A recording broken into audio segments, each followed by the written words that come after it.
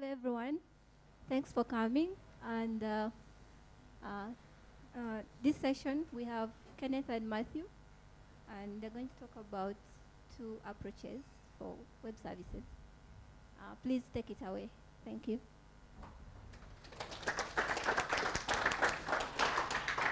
Thank you very much, and welcome to our talk. We're going to be doing a talk on two approaches to Python web services. This is actually going to be quite simple in many ways. We're actually approaching this from why you would do the two approaches to web. Why you would be doing the.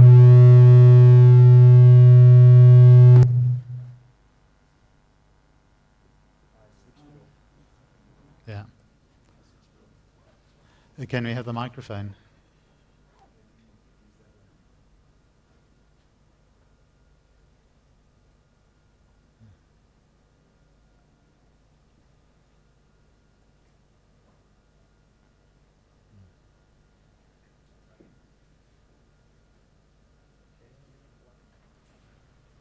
That's number 2. I'm number 1.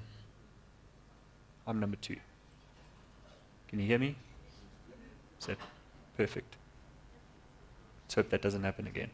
That was horrible. Really not nice.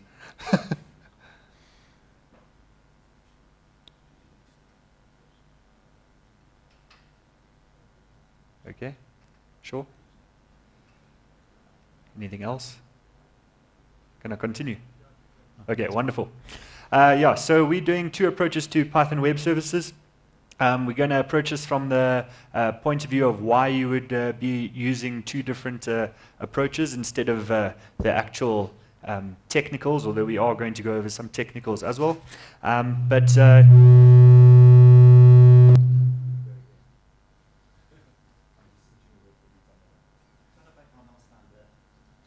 Okay. Continue. Switching it off, because. Okay, cool. Must I continue? Okay, cool. So yes, we just approaching it from the point of view of why you would use the two different web services. My name is Ken, and this is my colleague Matt. We work at a company called FIS. FIS is a financial services company, a financial services technology company. It actually turned 50 this week, and our CEO rang the bell to the New York Stock Exchange in commemoration, so it was very nice. Anyway, so what does FIS do? We are a financial services technology company, and we cover the breadth of the financial services industry. So we go from all technology dealing with retail and institutional banking, so that's ATMs and all that type of stuff. And we do payments, payment solutions, asset and wealth management, which is the space that myself and Matthew are in, trading systems, risk and compliance, so that's risk systems, and we also do consulting and outsourcing solutions. So we actually, Matthew and I, are in the trading solution space, but we do consulting on the trading solution, on the trading solution that FIS provides. FIS is a company that serves more than 20,000 clients in over 130 countries. So as you can tell, it's a massive company. It really is a massive company. It employs more than 50,000 people worldwide. It's got offices everywhere, and it's quite large. The reason why I'm emphasizing large is because that will be a theme later on in the presentation. Again, it's a huge company, Fortune 500, and it's up there. One of the products that FIS offers is a system called Front Arena. Now, Front Arena is a trading system, and it manages all electronic trading and position management across all asset classes. So that's what we do. I'm a financial engineer. Matthew's more of a developer, but I do a little bit of development here and there, and this is why we came to speak here. Anyway, so the reason why Python is involved in this whole matter is because together with Front Arena, Python allows FIS to offer flexible and customizable solutions to our customers. Okay, So that is why we are doing this. That is how Python is involved in Front Arena. So we have to provide solutions to our clients, and Python is is a tool with which we provide those solutions. So Matthew will be talking about the web service part of our presentation. All right, so what are web services? Well, actually, I expect most of you to already know. This is for the two of you in the audience who don't know this, for whatever reason. Well, web services, what are they? They're services on the web. Thank you, Captain Obvious. Well, what does that really mean? Okay, so to understand, let's rather go back to the beginning, when dinosaurs roamed the earth. When we had PCs with 640K of memory, 10 megabyte hard drives, and 2,400 baud modems. And for the kids among you, 2,400 bauds means 240 bytes a second. You could actually read stuff as it passed across the screen. This is not something we have to deal with anymore, thank goodness. Yeah. But back then, any communication between computers was quite hard. You had to be very efficient about how you transmitted data. And to be honest, a lot of time it wasn't worth it because you couldn't really network with other people. Back then, there wasn't an internet. You did have Unix systems that would talk to each other, but they'd do a lot of things via, for example, SMTP, the same mail protocol we use today, a simpler version of it back then. But essentially, computers would dial up to each other and then transmit data to each other. But over time, there's this need to actually send function calls across the network to other systems. And so we developed protocols like RPC, remote procedure calls. There were other protocols back there. This is the one that most of us would be familiar with because it's still around today. But if you worked for IBM, for example, there are probably a dozen other protocols you could have used to send procedure calls across the network. Obviously, this was complicated. It's very technical. You had to really know what you're doing. So over time, we had other products like Corba and RMI being the Java protocol, if you program in Java. It's just a way to make function calls across the network. How to say, I've got this function, I want to send some parameters, and I'll get a result back. So it's just like programming, but the computer you're programming against is somewhere else. Yeah. Then the internet came along, changed everything. Yeah, and now we had computers that really needed to talk to each other, and we moved from client-server to N-tier architectures, where you no longer just had your client, your server, you had your database, you had application layers. We didn't really have microservices back then, that was still to come. But we still needed a more efficient way to communicate. So we had SOAP, the Simple Object Access Protocol, which is an XML-based protocol, very, very powerful. But simple it wasn't. SOAP is not a simple protocol at all. It has a nice feature, WSDL, which is a web description language that tells you what SOAP provides. It allows you to interrogate a SOAP service. It gives you a schema you can program against, which is absolutely fantastic because now we have a nice set of requirements. Except in this day and age of fail fast. That doesn't really work because you want to be able to update your code quickly. Now you've got the schema that all your clients are connecting to and using, and it doesn't really work that well. So SOAP is web services. I'm not saying SOAP isn't web services, but more and more the fashion is to go for REST, the representational state transfer, which is really just normally JSON over HTTP. It's actually anything over HTTP. But in most cases, it's JSON because most of the time the client connecting to you is a web browser, and web browsers understand JSON, and actually JSON's a really nice language. It's a lot easier to read. Oh, sorry, data representation, not a language. It's much easier to read than XML. So I think a lot of developers also prefer it. JSON is nice. And the kind of web services we're talking about today is going to be JSON over HTTP. Now, for proprietary reasons, we can't show you the actual applications we wrote, but we're just going to demonstrate how we did them. Yeah, but the short answer is, what are web services? Web services are really just web pages that applications can connect to and get data from. Oh, sorry, I skipped one bit there about Postel's principle. Postel's principle is the idea that you must be conservative in what you send out to people, but very accepting in what you receive.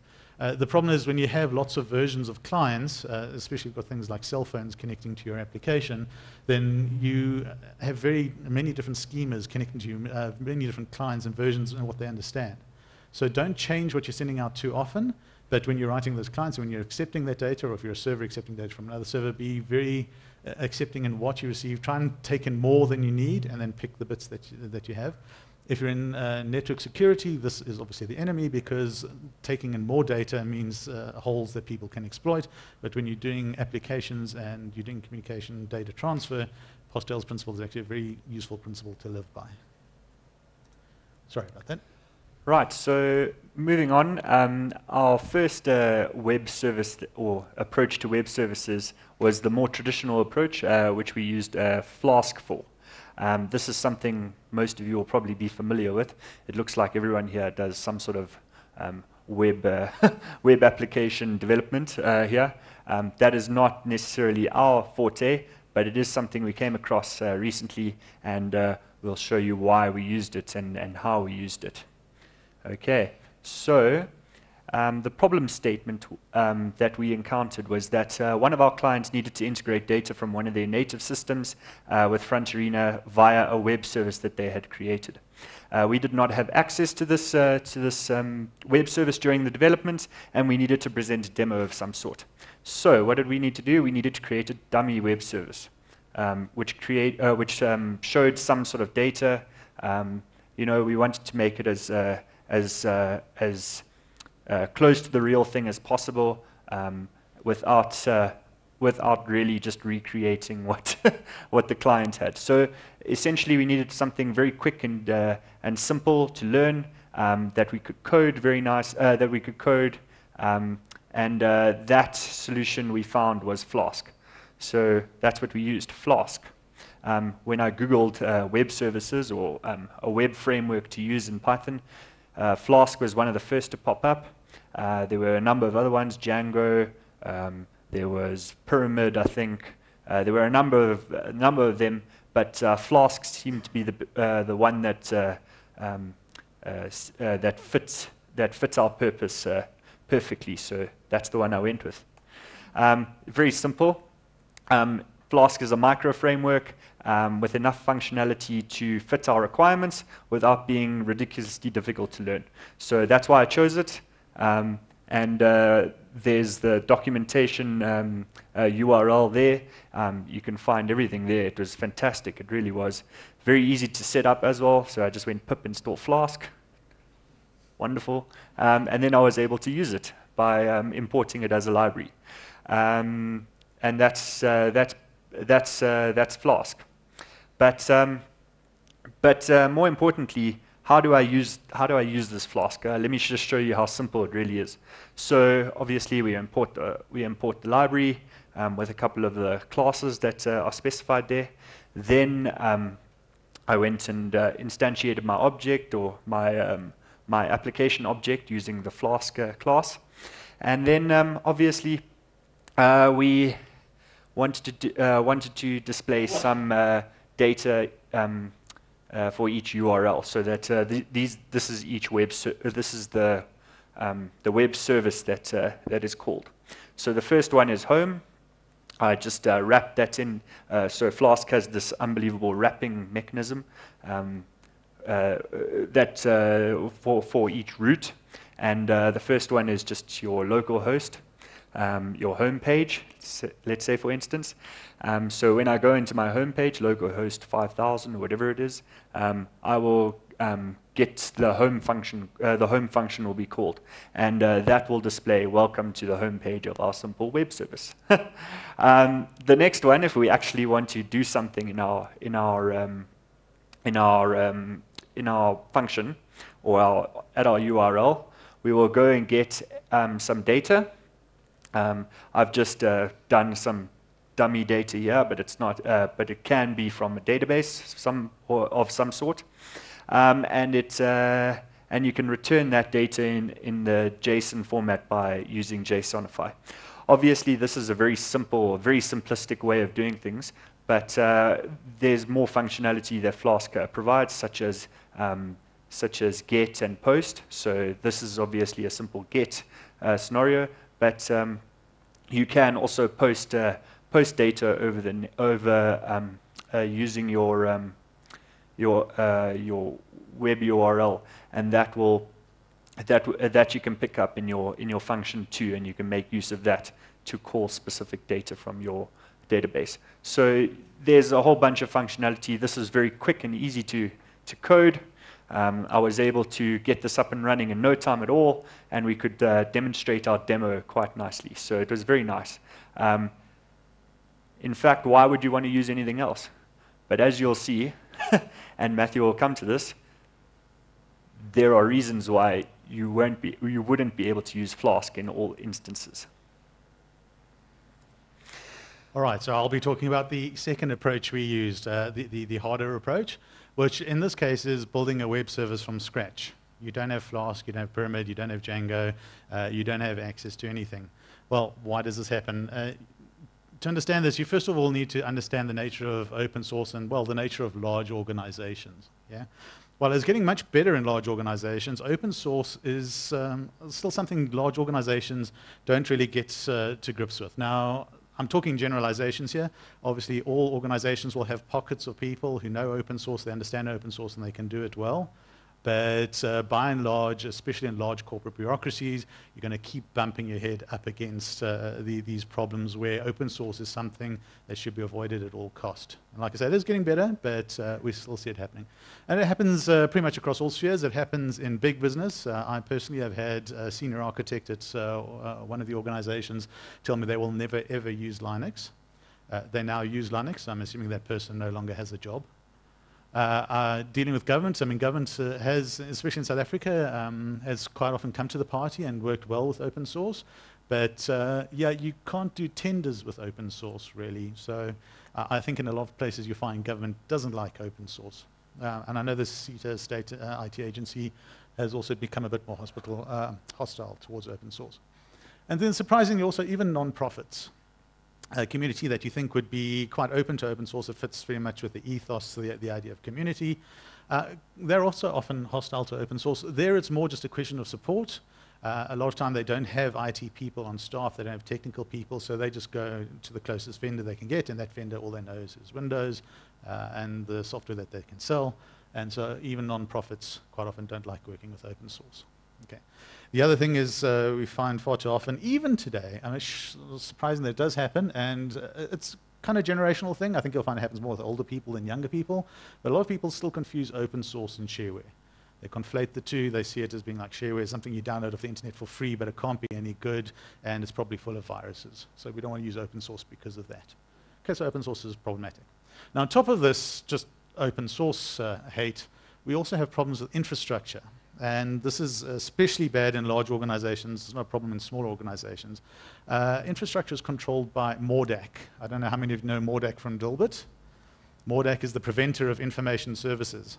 His job is to make things secure, and he does that by making sure you can't do anything. It's a very effective strategy, and unfortunately, this is how most organizations approach their security. Okay, the security is typically lowest common denominator. You've got 10,000 users. You don't want to worry about 5 developers and what they might be doing. You've got to worry about the other 9,995 users who are going to do weird stuff on your network. And yes, I've done tech support before, and it's an educational experience. Yeah, if you've worked in IT, our computers are obvious, and it's easy, not for everyone. All right, so when it comes to corporate security, they're quite often focusing on those people, the people who are not really sure what they're doing, and will quite happily email all your clients' confidential records to their home server and maybe to their closest friend by accident. So a lot of security is focused on this. Also, just because of the nature of large organizations, they tend to be Windows only. I'm sorry for you Microsoft employees, Windows is still not Mac or Linux. I know we have Bash on Windows now. It's not quite the same. And on top of this, large organizations don't just give you Windows, it comes with its own extra special source. I put McAfee up here because it's the one that most of our clients use, but it's not always McAfee, it could be some other antivirus tool. And sometimes more than one security tool. I actually have a problem on my current laptop where we have 2 competing security tools that are both arguing with each other, so my patches never get installed. This is a great way to enhance security, is to have 2 security tools that prevent you installing anything, so you can't update your security patches. Well done. All right, but this is the kind of world that we live in. Okay. And of course, because of this lowest common denominator access, we don't have admin rights on the desktop. Getting admin rights can be a real process. Yeah?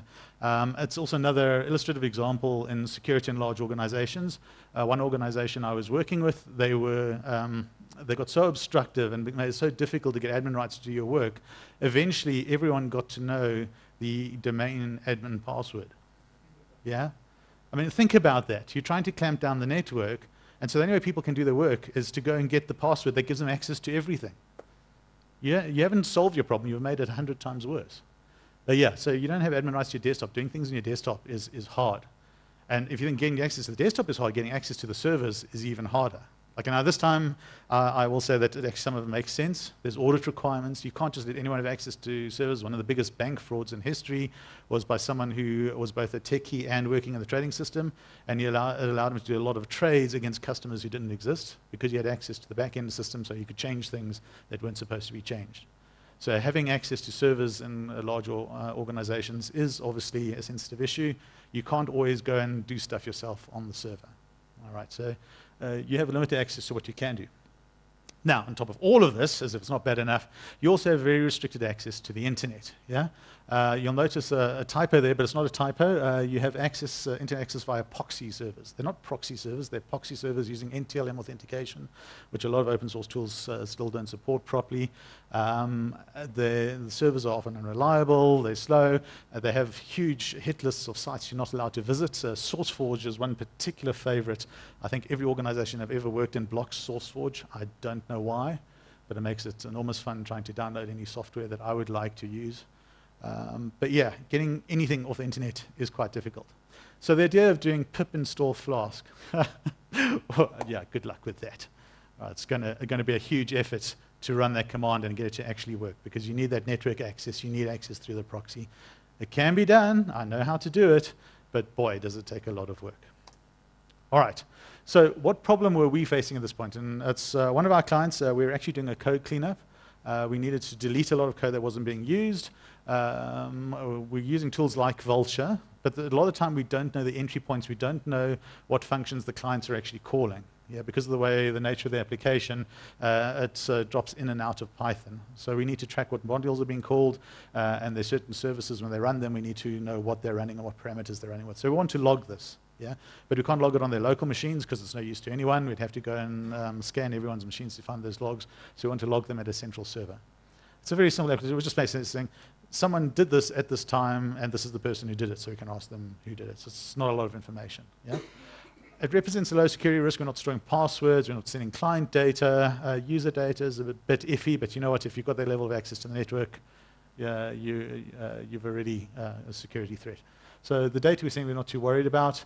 The service does need to respond quickly because the users are doing the day-to-day jobs. They don't want to have to sit there and wait 30 seconds for a website to update. But it's not huge throughput. We're not having thousands of these requests a second. So it's a fairly lightweight service, but it does need to respond quickly. The service needs to be installed on a server we don't have access to. At this particular client, we don't have access to any servers. A server doesn't have Java, IIS, .NET, Apache, Docker. It doesn't have anything we could really use. But the one thing it does have is Python 2.7. Fantastic. So we've got Python 2.7, but we can't do a pip install Flask. So we're going to have to find some other way to build a web server. And the clients that we connect to are Python-based, which is cool. So actually Python works for us. It says, so can we build a web server from scratch? Okay, well, the first step is don't, because this is the internet age. You don't have to. Someone has done it for you already. So you don't need to actually go and do it. You can go into the internet, search, and sure enough, a gentleman by the name of Tal Liron has created a sample code, a piece of sample code, which is a standalone RESTful web service. And that's what I've used here, and it works brilliantly. All right. I've put here the entry point so you can see how it works. The core function that you're looking at here is base HTTP server, which is part of the core Python 2.7 libraries. So this comes installed with Python. You don't have to install anything else. A native Python install will have it and work the way you need it to. All right, and you can see the rest of those just glue code, just starting up the server and handling a keyboard interrupt when you need to shut it down. All right. Setting up the roots. The roots are stored as a simple dictionary, a dictionary with regular expressions. All right, so you can now match a regular expression. Based on that regular expression, it will then return a file or handle, look at the type of response that you're doing, and based on that response, it will call a function. So I've highlighted, for example, the function getRecords over here. So to determine the layout of your web services, very simple, just edit this dictionary, set it to the functions that you want to return data, and you're almost good to go. You just need to create the functions themselves. And I've just copied the rest of the implementation. This comes straight out of the script, so I've copied it verbatim as it is. It's not really necessary for a presentation, but I just want to show you that this is part of a bigger script. All right. And then finally, you just need to create the handlers. Now, this is the demo script. Obviously, our tool doesn't do this because we do a lot more work. We write stuff to file and logs. And because this is a long-running service, we have to close and open the files, make sure that they don't stay open, so that, and also so we can recycle the log files, because this thing runs for months at a time.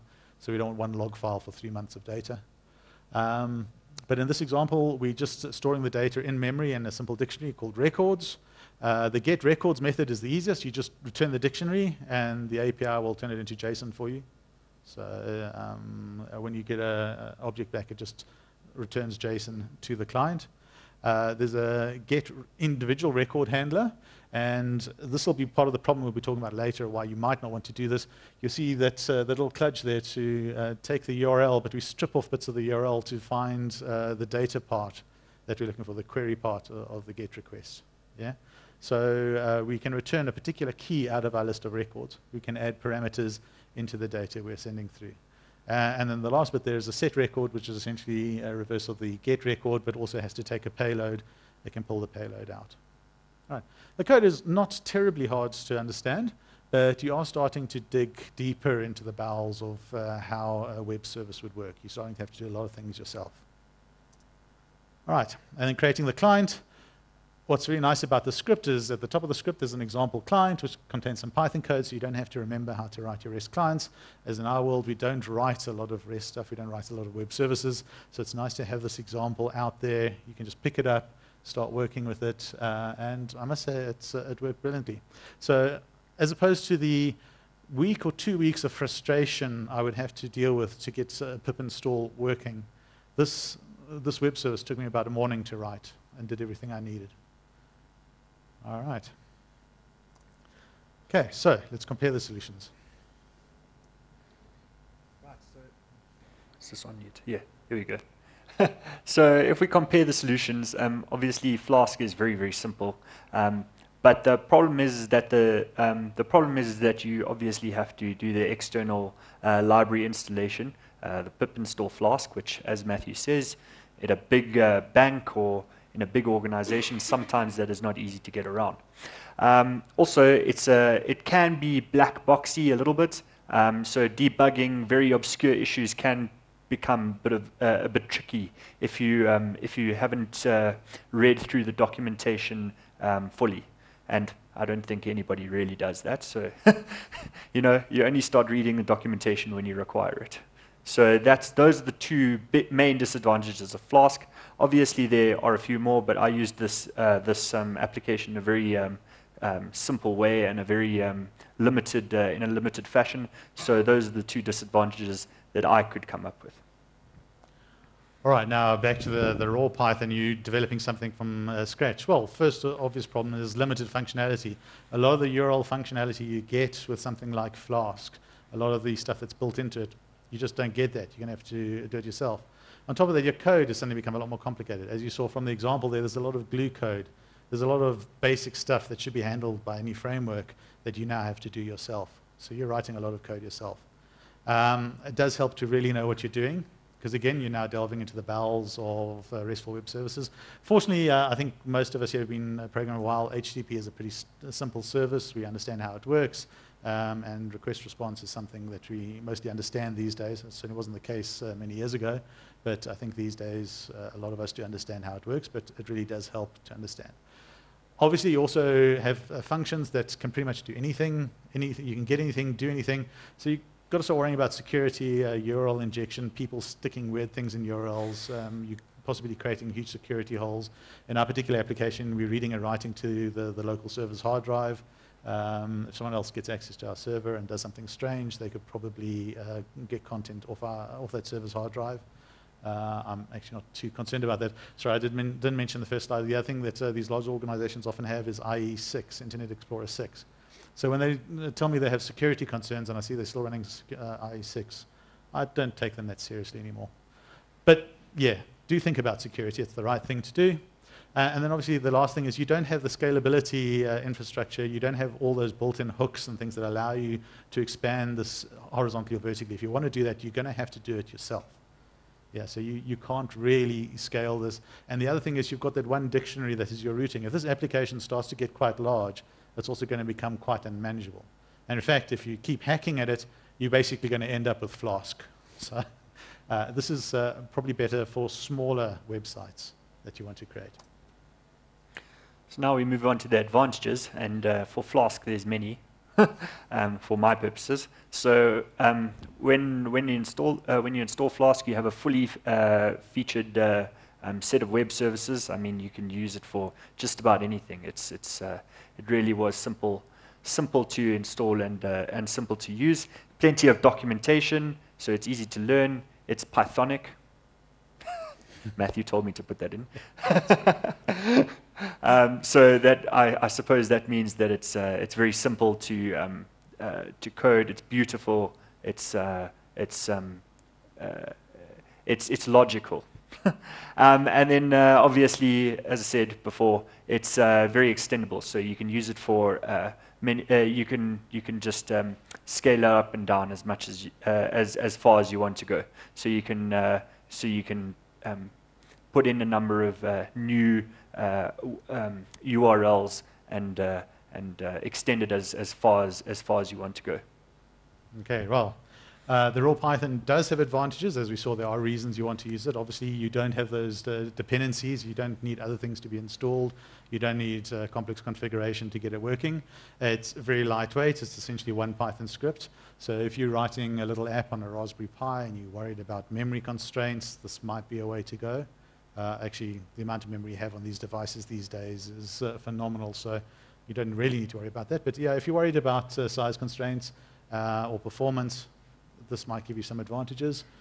Security is easy to control. Now, bear in mind I said that you've got to worry about security because you don't have anything that's in there, but also you've got a limited number of entry points as ways people can hack the system. So you do have a better focus on where your potential security threats or your security vectors are.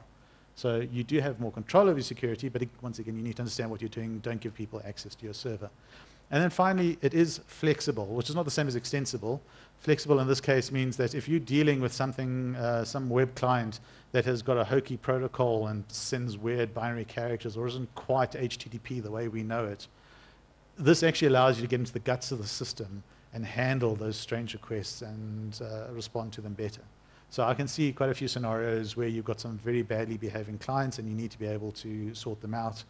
Then a solution like this where you write it from scratch is actually quite feasible and will make your life easier. All right. And finally, we come to the conclusion. So obviously, Matthew has mentioned creating RESTful web services in Python is actually very easy, as you could see by our two approaches, even when the client makes it difficult. When creating web services, Python has many options. It's not just limited to the two approaches to the web service that we talked about today. It also has many other options. Perma, Django, mentioned that before. We also, so today we actually only mentioned two of the simpler choices, but they were quite effective in what we were trying to achieve. So. Yes, if you guys are interested and you haven't done it before, please get started today. Thank you very much.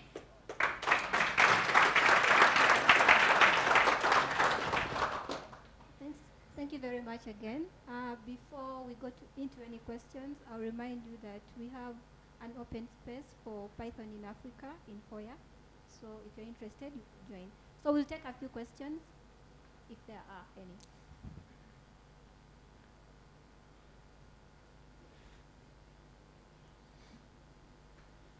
Have you looked at a framework like Bottle, which is a single Python file designed to be a single Python file with no dependencies outside of the standard library?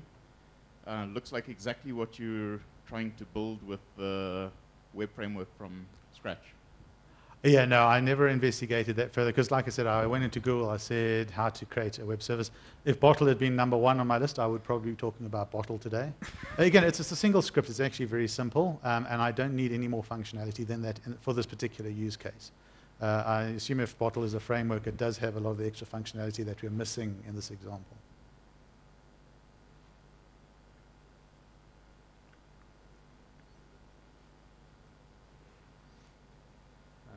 Thanks a lot. I think you guys showed some quite creative thinking and working around some of the limitations you met.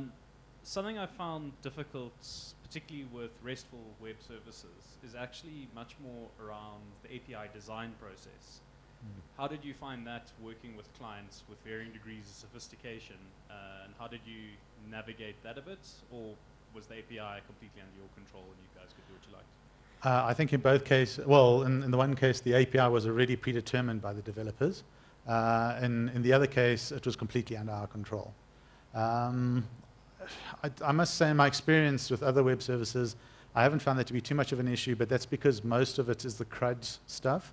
So you're creating records, updating records, deleting records. So there's not really a lot of hard detail in the API. In the world we live in, data is often the far bigger problem. The structure of the data, is it name or is it first name, surname? Do you want to put a middle name field in there? These kind of questions can occupy you for weeks at a time. So we just pass lots of large JSON objects around, and it's really the contents of those JSON objects that occupies most of our time. Yeah. Sorry, wait for the microphone. So in particular, I'm thinking about stuff like, what are the abstractions that you embed in the API? Like, do you put an identifier in your path? So you have like a /people/ID path? Or is that the sort of thing that you're always going to be putting into your JSON? That is typically the way we would, well, I would build web services, not we, but when I'm building web services, that sort of URL mechanism is what I use. So I normally use something like the class, so people / and then an identifier, something like that. But it doesn't always work that way. Obviously, you often have functionality where you're doing, for example, huge transactions, and you've got to pass in a lot of data. There, I try to do things by verb. So you organize it by I'm doing something. And then I normally have a separate section of the hierarchy for that. But again, like I say, we don't build a lot of web servers. And these two examples, the routings we had were very simple. It's like log task, log instantiation. That was it. We didn't have to do much more than that.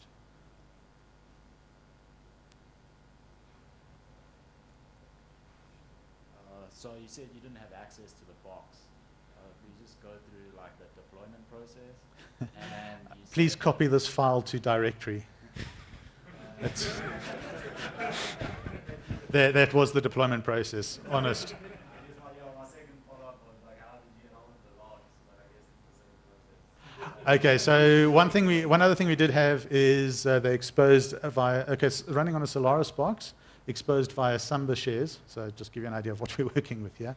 But the logs were actually exposed via Samba shares, so we could see the logs.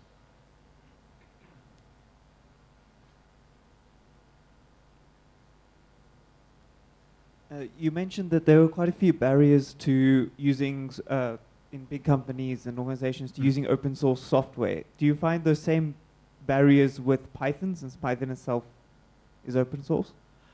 Yes. When you talk to people about Python, and bear in mind in the corporate sphere, a lot of people, they understand Microsoft, they understand IBM, more and more they understand Google.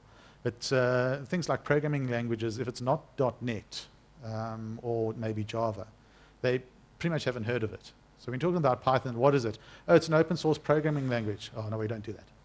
So, and like I said, it's very dependent on who you're talking to. What I'm doing here is I'm describing organizations as huge monoliths, but obviously they're made up of lots of individuals. And sometimes you'll hit those individuals who really know what they're doing and say, oh, Python, fantastic, we think it's an awesome idea, go ahead, do it. So you will hit those people. But often you end up dealing with architects or security people. So no, we can't do that. And also to give you an idea of the scale of the problem, I was working in another bank with their security team. I wasn't actually doing security stuff. I was just helping them with our application and what we were doing with it. But they expressed their frustration to me about how, even though they're in charge of security and they've got to monitor and implement and manage security, the networks team doesn't talk to them and ignores them most of the time. So not only do you have this hostility to open source, you actually have this hostility between departments and between ideas. So working in that kind of environment, you have to become quite an expert at navigating the politics and the relationships between people. But like I said, sometimes you hit people who really know what they're doing, they're really passionate about it, and they're really keen for you to go ahead and do it. And then it works brilliantly because they've got all the tools. I worked at another bank where they were doing Java development, not Python. but they had all the repositories on their local network. So you wanted to do Maven installs, like a pip install. You couldn't get out the network, but you didn't need to because you had your own local repository, so you can install everything you needed.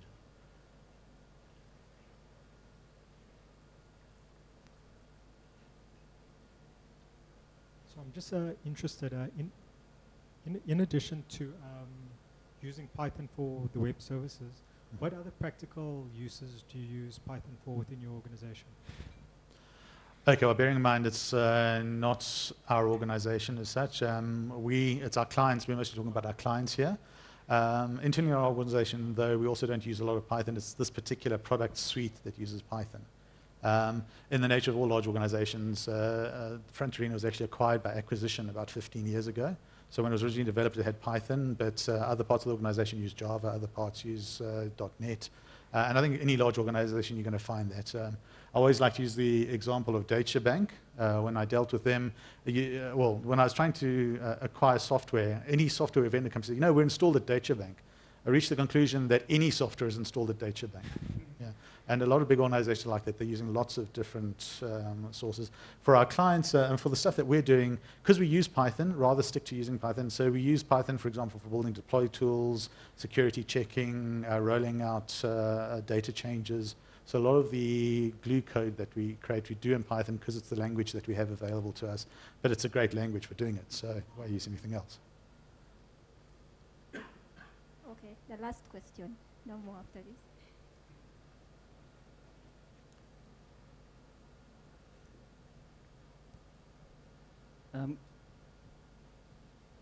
Hello. Connection to databases. Mm-hmm. Obviously, it also requires a lot of libraries to be installed. How do you get around that? Okay, well, in this case, this application, I think in both cases, we didn't require databases. And yes, that is very much a very real problem. If you want to connect, whether it's Postgres, Oracle, or SQL Server, you're going to have to install some library somewhere. But the kind of applications we're dealing with, we never actually talk to a database directly. We're always going via an abstraction layer that does the database stuff for us. So in our world, we never have to talk to databases. And for our logging, we're just writing straight to the file system. So the file system was our database. But yeah, if you're connecting to databases, I think that's a whole other talk, because then you're talking about cache management, your connection management, pooling, all of this kind of stuff. That's a talk in itself. Yeah, we just work on Matthew and I particularly, we work on a system called Front Arena, and that has the database is sort of like sits below a service. Yeah, the database is SQL Server or Sybase, but we have an abstraction layer that connects us to it. Okay. So we access the data through Python. That's how we do it. Yeah. Thank you. Please feel free to join another talk. Thank you.